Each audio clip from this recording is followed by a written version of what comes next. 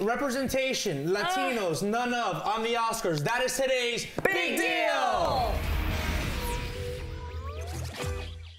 So it seems that we have to talk about this every few months. Every few months, my goodness. There's award shows, and then when that comes time, and we realize how underrepresented we are again. But then, you know what? Everybody's, and I'm not saying that this is a good thing. You know, underrepresentation is not a good thing.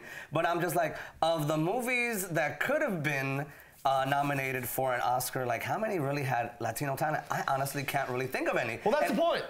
But I'm like, Bueno, a ver, Guillermo del Toro, you know, as a director, that's the one guy. He's already been. Yeah.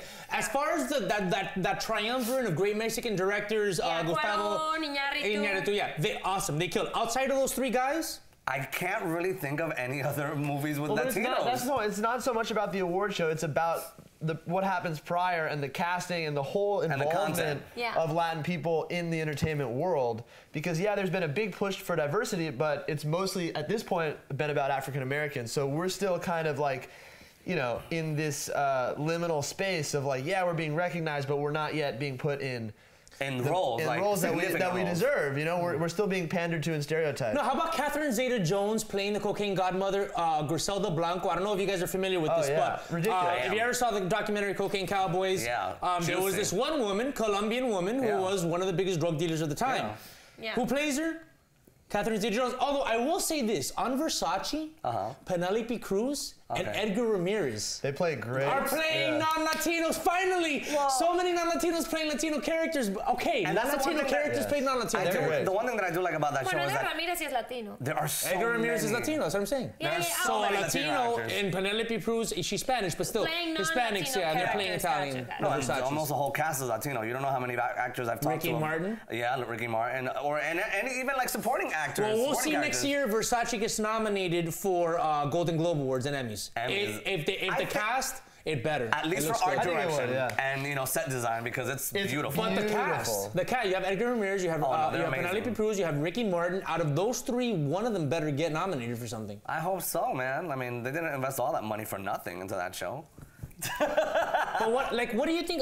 I struggle with how Hollywood struggles with us. I mean, do you think that they think that, okay, well, let's just try casting them in ethnically ambiguous roles, or do you think they struggle with, well, Latinos come with like this culture and this other language, and you know, it's this whole thing that they don't really know how to, you know, embrace or include, and maybe they don't have to. Maybe they can just cast a Latino and not feel they need to drag in Latino culture and just let them do their thing. Yeah, I never thought about that, but maybe they do struggle. They maybe just think that we're only into Spanish language stuff or stuff that like has blatant displays of our culture in it. You know, maybe it has to be like a Mambo Kings movie for them to even consider us getting, you know, cast. I mean, it's just, for me, for example, as simple as it is with what I do a lot of, which is commercial work. Right. And funny enough, I not just get sent to auditions in Spanish, but I do get most of my work for, you know, Spanish-speaking commercials.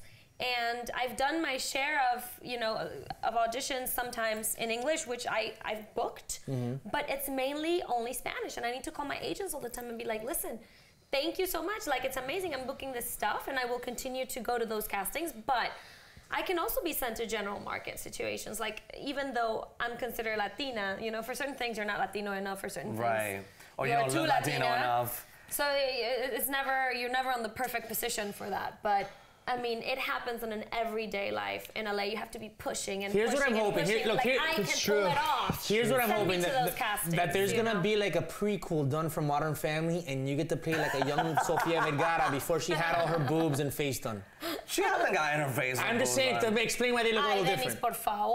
She looks pretty natural to me. She's super beautiful, but everybody has a little. What I will have to say about this entire situation, there's always like a group of Latino actors or people in the media that are always talking about underrepresentation. There's a lot of other Latino actors or, you know, people in the media that are really hot right now, and I think their voice is heard a little bit more than some of these other people that have been saying it for years. I don't want to name names, but I feel of the people that are hot right now in the media, the only person that has really stood up for the community and whose voice has really been heard about this is Gina Rodriguez. And there is so many other performers, and I don't want to name you ladies. Name them! No, I don't want. I can't right now. I'll tell you later. I'll do it. I'll name them.